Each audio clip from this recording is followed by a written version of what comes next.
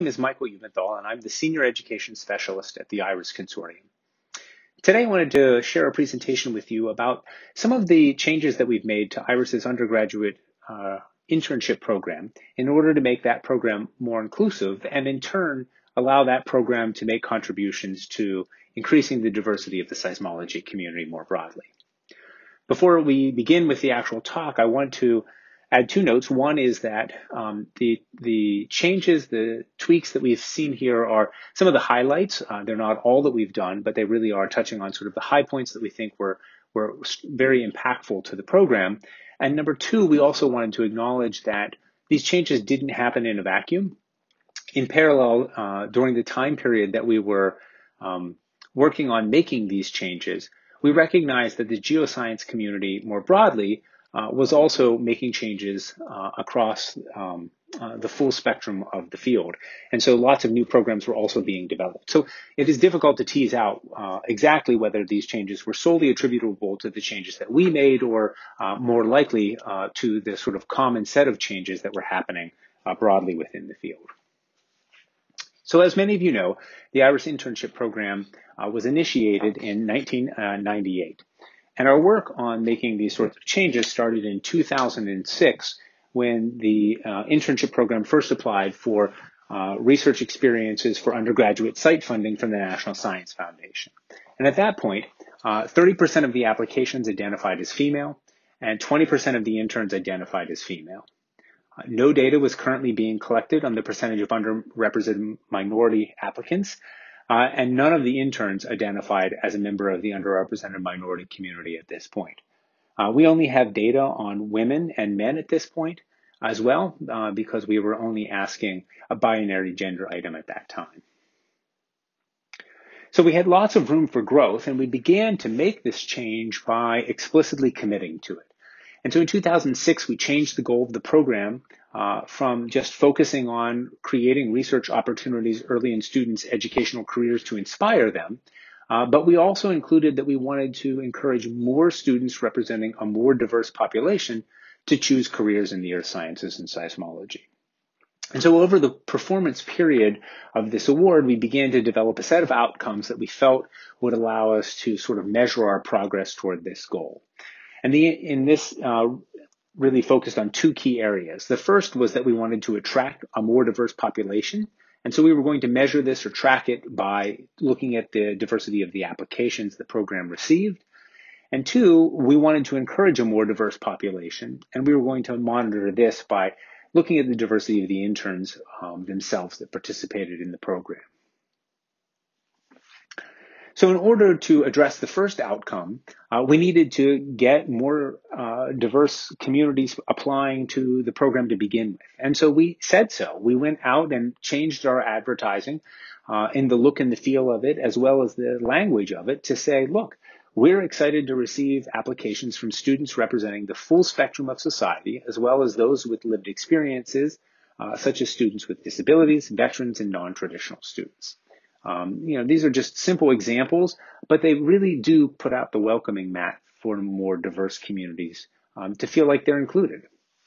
Of course, e-recruiting, changing flyers and pictures on websites and text isn't enough. We also recognized that we needed to go out and find these communities and talk to these communities about what our program and our field can offer. And so one of the key ways we did this was through the alumni lecture series.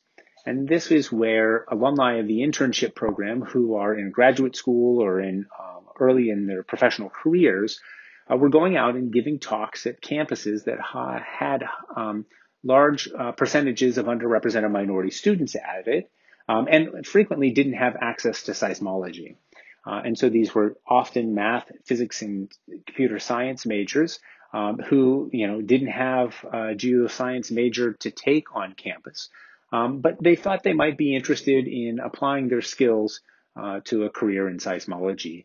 And the alumni mentor specifically addressed these issues in their talks. So it was a little bit of a research talk, but it was also a lot of sort of how my career evolved. And I went from kind of where you are currently as undergraduates to being where I'm at now. And the other element that happened, in addition to generating applications for our program, was it also created partnerships, and it created relationships that we feel are really important. And, a key one of those is with Fort Valley State University in Georgia, where we annually recruit applicants to the program, but have more recently been collaborating with them on their GeoPaths grant that we supported them while they're writing. And we've been supporting them as they have been seeking to embed more geophysics into their chemistry courses through some modules that IRIS is developing. And that so far is off to a great start and is one example of these types of partnerships. So now that we've recruited students who want to apply, we need to create an application that's inclusive and accommodates the diversity of experiences that these populations will bring. And so a simple way to address this is shown by this first bullet here, where we tweaked the sort of standard question, what are your work experiences? What are your activities? What are the awards and recognitions that you've received? And we kind of flipped that around. And we felt like the reason we did this was because we felt like, when students list these things, it forces us to interpret the value of the things that they list. And they may or may not fall within our value structures. We decided what was more important was that we understood why the students placed value on these things and how well they were making connections between those values and our program. And so now we ask, what qualities and characteristics will you bring to our program as a result of your work, activities, and other life experiences? Additionally, we also ask a catch-all question to capture the full diversity of experiences that are out there that we might not think to ask specifically about. And so we ask students if there's anything else that we'd like them, or they would like to communicate to the selection committee that hasn't already been covered. And students use this everything from saying, no, it's already been answered, to telling us about a bad semester they had because of something happened to them, or even communicating to us the pronouns that they would prefer to use when being communicated with. A wide variety of things get communicated in that box. And we feel we know the students better. The next thing that we changed for the application was we did a better job of communicating with the referees. So this year we included language that directly noted the occurrence of gender bias and racial bias that can happen in letters of recommendation sometimes. And so we provided resources for students to send off to their referees with the instructions on how to write the letter. And the hope was that we would get faculty to be more conscientious by educating them about this and create better letters. And so, we've just finished up our application pool for this year. So we're still looking at seeing how things went, but we hope to probe this more deeply as we go forward. So now that we have recruited students to the program, we've accommodated them through creating a more inclusive application. The next step is really the selection process. And so I don't want to go into too much detail about the selection process other than to highlight the overall philosophy that we use. And here we use a portfolio optimization philosophy. The goal is that we want to create heterogeneous groupings of students. We want some students that we would think of as sure bets. You're going to get a return on your investment every time. And these are the students that we often think of as having, 5 classes of math coursework over their career. All are straight A's, highest performers in those classes. They already have lots of undergraduate research experiences. They maybe even have presented or published a paper on that research. These are, we think of like bonds, right? Like we're going to get a good return on that investment, and it's a sure bet. On the other hand, we also want to recruit a spectrum of students that have some risk to them and then also have some greater reward to them. And so these are candidates that we would think of like stocks, and they have a full spectrum of risk and reward to them. And then we allow the portfolio risk tolerance to be determined by the selection panel, as long as they're looking beyond sort of a growth portfolio. So we're shooting for at least 30% bonds every year, and we'd like to have about 70% stocks, or students that are, a little riskier, but have some chances for some greater rewards. And so, this is important because it's emphasizing learning potential in seismology over past successes in seismology. And just one simple example of this might be a student who attends a liberal arts school where there's no seismologist, and they may not get the best advising in terms of what coursework and other preparation they should take but they're really passionate about seismology and do a good job of communicating that in the rest of their application. And so we've created these opportunities for learning potential to be rewarded with placements in the program, though we still do need some sure bets. The other aspect is now that we've recruited students to the program, we've gotten them to apply, we've selected them, now we need to acknowledge the diversity once they're in the program and provide ways to support it. And these are just simple examples of ways that we go about doing that. It's everything from asking about their disability statuses so that we can design programming that best fits their needs. Right? So if we have students who have visual impairments, we need to design our field trips in ways that allow those students to participate. Or we address gender and sexuality issues when we're dealing with housing surveys or classroom surveys. In addition to asking things like, are you a messy person or a neat person? We also want to know what your bathroom preferences are. We want to know how you prefer to room and what gender you prefer to room with. And there's lots of help out there for issues that may come up when you encounter some of these disabilities that you may be new to dealing with. There's support out there through organizations like IAGD that can help with these sorts of things.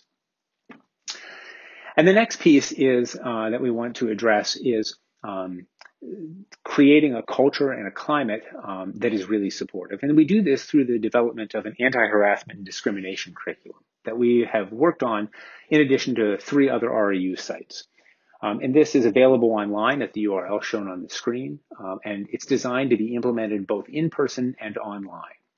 And so what's exciting about this curriculum is that it educates students, but it also empowers them around issues of civil behaviors in the workplace. And this is because action is emphasized in the coursework. It's about how to report harassment and discrimination, what it looks like, and how you would deal with it should something like that occur. And by dealing with it, we also include practice with bystander interventions for students to provide them with examples of ranges of responses so they can plan and practice ways they might intervene should they witness an incident of discrimination or harassment over the summer. And the students are very positive about this course. And one of the benefits that came across very clearly through the evaluations of this curriculum were that this asserts your stand on these issues as a program, and it makes the program's expectations and for behavior very explicit for everyone involved. So how have all of these changes affected our program to date? Well, we're showing 2 data sets here on the screen. The blue data is showing the percentage of female both applicants, the dashed line, and the female interns, the solid line, that have been in our program each year. The percentages of underrepresented minority applicants and underrepresented minority interns are shown with the orange dashed and solid lines respectively. And you can see that from when we started in 2006, in both categories, we have made steady and incremental change as we head to the right-hand side of the screen.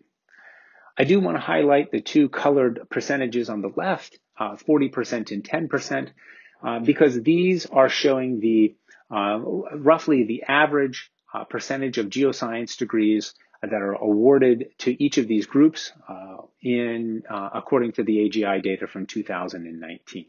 So as you can see, we are doing much better in terms of recruiting and encouraging a diverse population through our program than the geoscience degrees are being awarded to more broadly. I also want to end with this note that this success hasn't come at the cost of quality of the program. 91% of our mentors on average still agree and strongly agree that the selection committee has provided them with well-qualified interns to do the research that they want to get done over the summer. And importantly, 92% of the interns agree or strongly agree that their internship was one of the best learning experiences that they have ever had. So we can do both. We can run successful programs and we can ensure that they include diverse populations in them and are supporting the community more broadly. And so with that, I'm going to wrap up and take questions.